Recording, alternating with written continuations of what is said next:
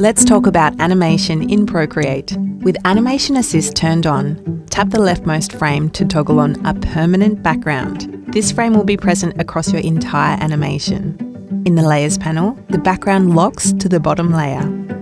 You can group layers into your background layer, which can be great for layering an environment or adding guides to help plan your animation. Likewise, you can set your rightmost frame to be a consistent foreground element. Keep an eye out for more tips, but the best way to start is to jump right into Animation Assist.